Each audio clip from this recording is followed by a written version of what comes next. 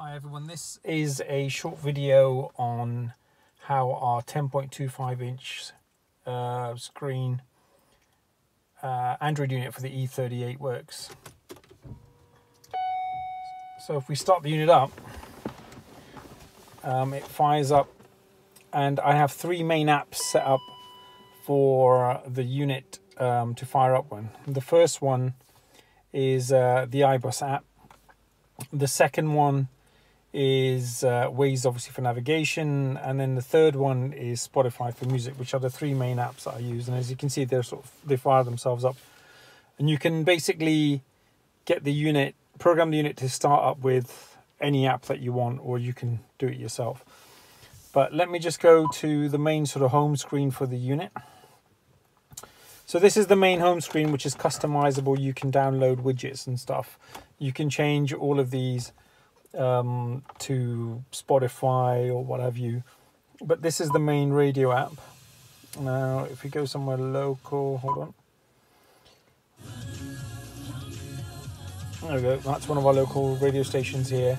And the beauty of it is it has a nighttime mode as well, so if you switch your lights on, that's what it looks like in the dark. So that's a nighttime view, daytime view, and it's the same with the main menu here. So if you do that, that's a nighttime view of it, and that's a daytime view of it. But like I said, the three main apps that I use are as follows. So let's turn the volume off on the radio there, and let's get rid of the radio. So the main app, and the best app for any Android unit, is this. This is the iBus app. That comes preloaded with it, and how this works is it uses a regular USB interface which connects to the back of the unit through one of the USB ports, and is also connected to the CAN bus on the car, which is where it gets all the data. Now normally when you put an Android unit in any BMW, you lose all the onboard computer data that you would normally get in the car. With this app, it does a number of different things. The first and most important one is you've got the original car's onboard computer data. So you've got your range there, outside temperature, consumption 1 and 2, which can be reset, your average speed, which can be reset. It has a separate trip. Also tells you the engine temperature, gives you your car speed, gives the engine speed, gives voltage, gives the oil temperature, and also the coolant temperature, and it's got another one here that gives you the power. Now the other issue with Android units for BMWs is if your car is equipped with factory DSP, which is the digital sound processor, and on an E38 that has the 4 subs on the rear parcel shelf, an Android unit will stop that from working, will stop your sound from working. And how that works is you have 2 amps in the car, and the DSP amp requires a signal from the main amp sent to it to tell it to switch on. And what happens when you put an Android unit in, you lose that. However, with this software and with this app, everything works. So what you can do is if you hit that button, it sends a signal that says DSP start send. So then that switches on the digital sound processor, which means all your sound will work through the digital sound processor, and you have full control of that. So if I go to DSP here, there you go. That's the original 1, 2, 3, 4, 5, 7 channel equalizer that the DSP has. Room and echo. Again, all of this is controllable. And then that's your balance, fader, treble and bass for the standard system on the car. So that's all there and everything works. Now the other thing this app allows you to do is it allows you to do some coding on the car. And I'll give an example. On my particular car, I have a number of things. I have Angel Eyes installed in the car. So I have got my side lights set as my daytime running lights, and those side lights then switch my Angel Eyes on. So whenever I switch my car on, my Angel Eyes are on. I have on the iKey, the little dot matrix display underneath the speedometer, I have a welcome message set, and you can decide how long you want it displayed for, up to 9 seconds. And my welcome text is AC Schnitzer S7V8 because my car's a Schnitzer 7 Series. Now the other thing you can do is you can show within that dot matrix display, you can show the park distance controls. And if you see it, it says there's PDC distance and I key, and that gives you it gives you a little bar graph with 3 bars on it for both the front and the rear, and it tells you in inches how far away your car is from the front and back. And on top of that, if you have Spotify, for example, as your music, you can enable Spotify to share its track information with external apps. And once you do that, whenever you play your Spotify tunes, the name of the artist and the name of the track will scroll through your iKey display underneath your speedo. And there's a video of that on our website that you can have a look. Now, the other thing you can do with this is, I'll give you another example. It's got here light functions. So my car has the daytime running lights set as my angel eyes set as my daytime running lights. It also has comfort turn signals. So I have soft touch indicators. So when you hit the indicator stalk just the once, it will flash 3 times and switch off, and you can have that flashing up to 7 times, and you can turn that from here. The other thing I have is cornering lights. So the cornering lights I've set up to 50 miles an hour. So whenever I indicate, it will switch the front indicator on. That will switch a front fog light on to give you a cornering light. On top of that, there's loads of other functions that the unit does. And the other thing you can program from it, for example, I have the car automatically locks, the central locking system. I have automatic close at 15 miles an hour.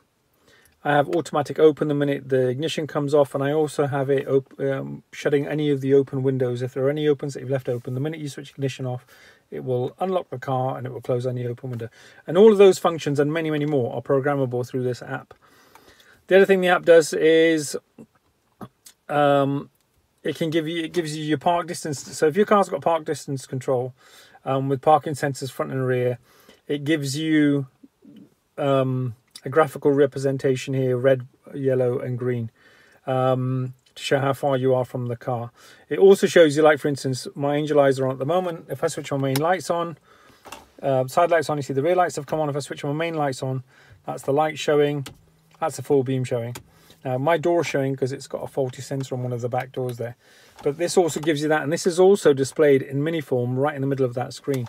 So this app is the app to have if you have an Android unit, and this is included in this unit, and so is the Resler USB interface, and all the wiring is all done so it literally plugs and plays. So there's no cutting of wires that's required, there's no soldering from your part that's required or anything else.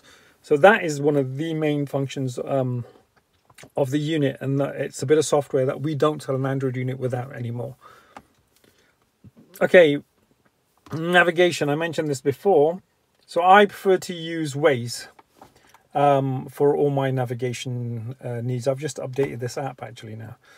So this is what I use for my main navigation. However, if you prefer using, for example, Google Maps, this, like any other smartphone, you can download any app that you want.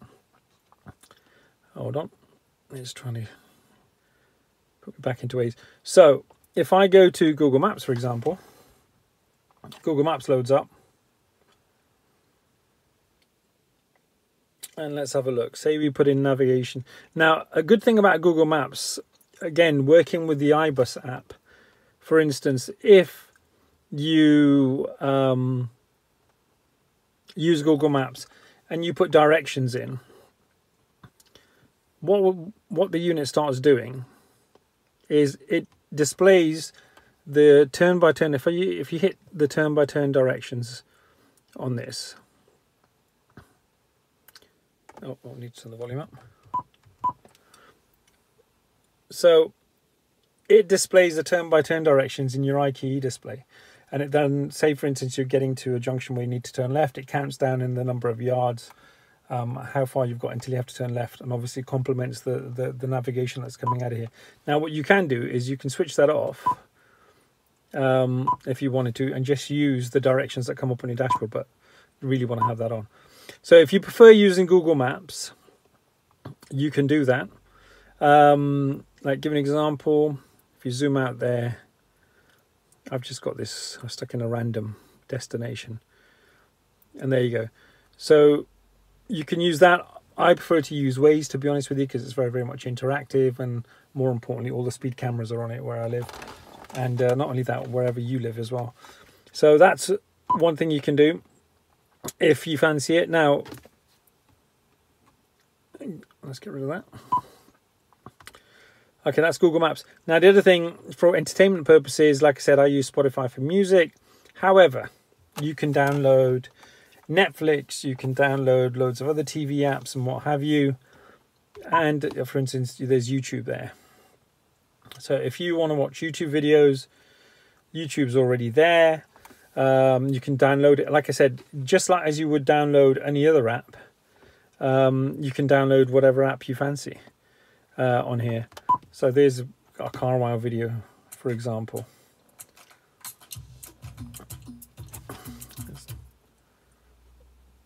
With the Amazon app, browse and shop millions of items. Oh, and by the way, you can download Amazon Prime on this as well and watch all your Amazon, if you've got an Amazon Prime account, for example.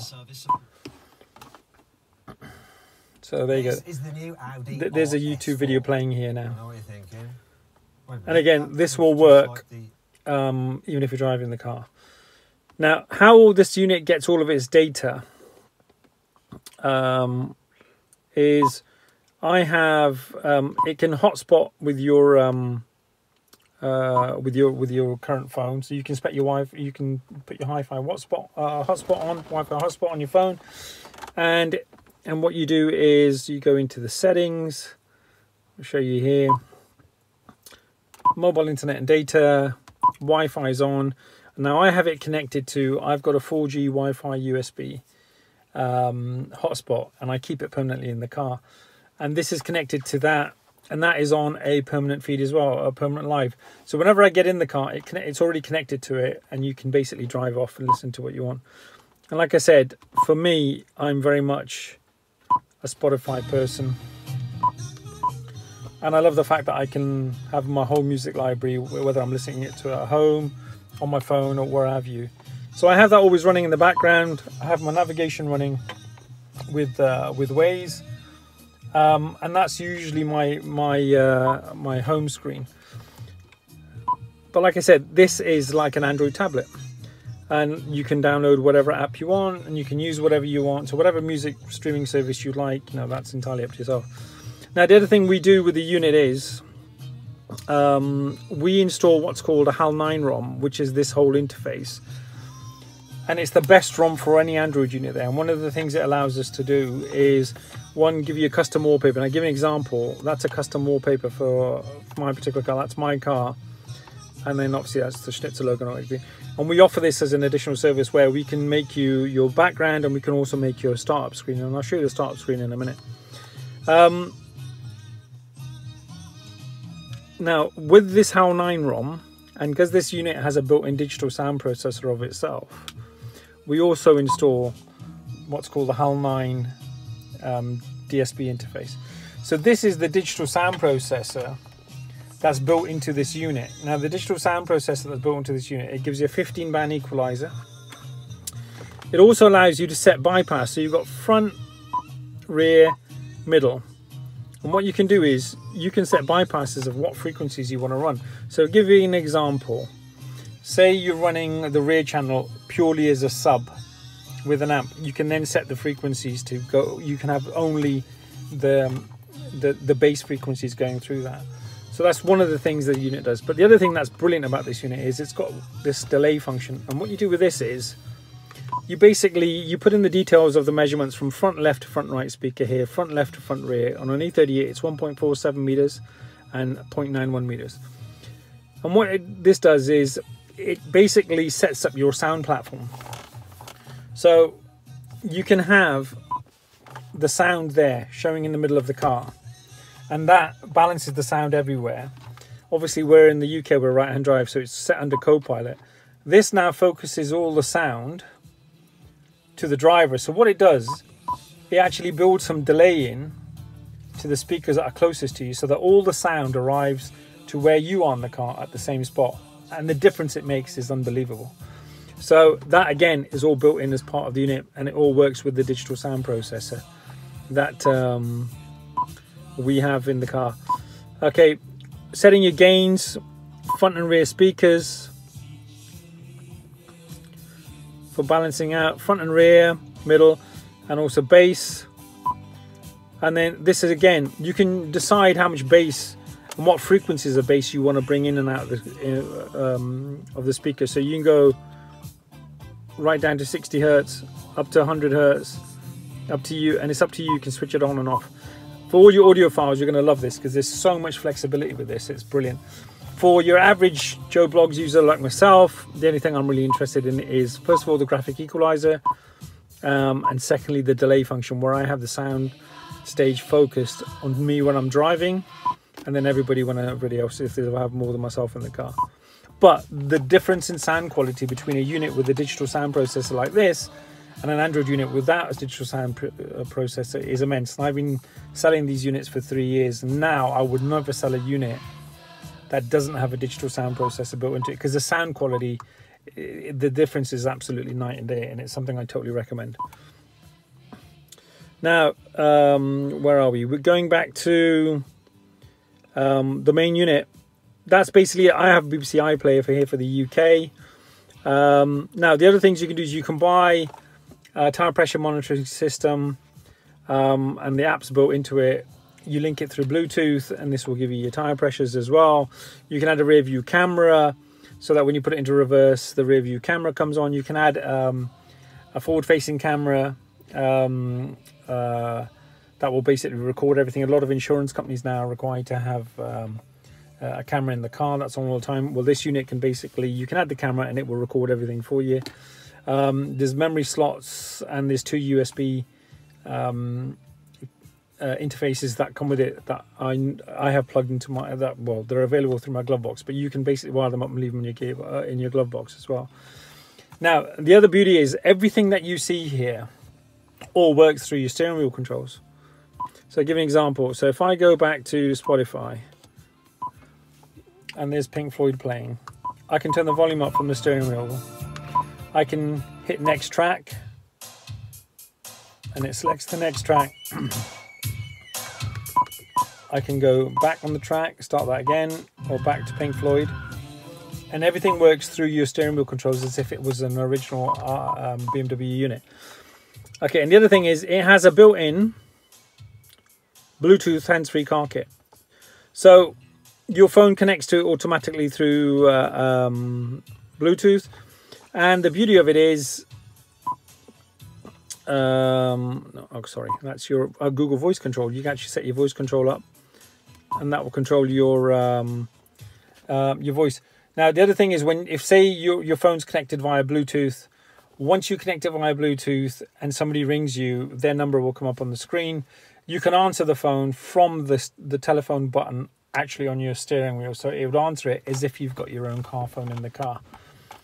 And that's all built in, integrated. It has A2B. So say you're playing something on your phone. If you click that, you connect your phone to it. You sync it with Bluetooth. And what it does is it will play the sound through the head unit. Again, there's an auxiliary input as well. So say you want to use that, you can have that wired into your glove box or wired in wherever you want.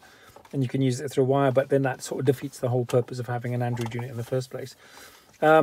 The Play Store is there for you to download whichever app you want. And again, if you're using apps on your phone and you like them, you can download them onto the head unit just like you would do on a normal phone. So let's get rid of that, get rid of that. Now I'm going to show you, the last thing I'm going to show you is the custom startup screen that we do. So if I press and hold this and do a restart, the unit will now power off. And it will restart, and you will see the custom start screen that I have done for this particular car. So this is the HAL 9 ROM that was already pre-installed on the car. So this is the unit booting up from fresh. Now, that's a custom start screen that I've done for my car. So that is my particular car, the car that we're in at the moment. And again, you can email us a picture of your car, we can design something for you. And have that pre-installed on the car so that when you get the unit, it's already been done. And like I said, that's my custom wallpaper. That's my own car again. And then that's the unit firing up for the very first time. But what happens is once it fires up for the very first time, it always stays in a standby mode. So the next time you get in the car, it fires up literally within seconds. So again, what I like to have running, and that's why I've got them on this screen, is I've got the iBus app. And the way I've got the iBus set up is it will power up. It will then start Waze for my navigation, and then we'll start Spotify for my music. So you'll see that in a second. And like I said, this app is probably the best thing that you can get for an Android unit, to be perfectly honest. So that's Waze firing up now, and then you see after 10 seconds, Spotify will fire up as well. And there you go. So that's me. I'm in the car because I have my 4G Wi-Fi dongle in the car already running. The unit automatic connects to the Wi-Fi. It fires up and everything gets going. And that's it, basically ready to use. So once this is all up and running, what you do is, let me show you now. So if we play that again.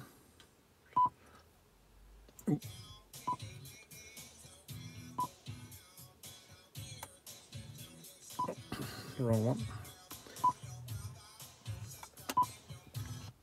So that's the DSP signal sent to start the DSP amp because my car has DSP. So that's that running. So if we go look back to Spotify. So like I said, the first time the car boots up, it takes time. Now this is it running. If I switch the car off now, you see the unit powering down. And it stays in a standby mode. So the next time you get in your car and you power it up, this is how quickly it fires up. There you go, Waze is already running. And so is Spotify. And that's it. And it's done. You go to Spotify, start my music, and we're ready to rock and roll.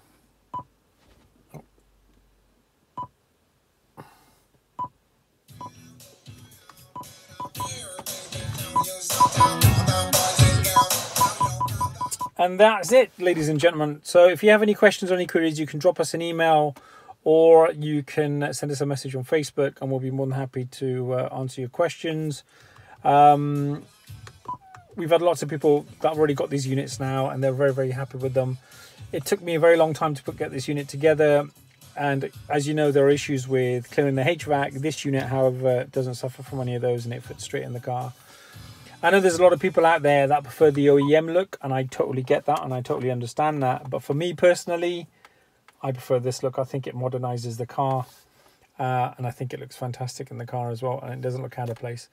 So if you're interested, like I said, drop us a message on email or Facebook, or check out our webpage, which is www.mcmwtuning.co.uk, and you'll find all the details of this here. Thank you very much. Look forward to hearing from you. Bye-bye.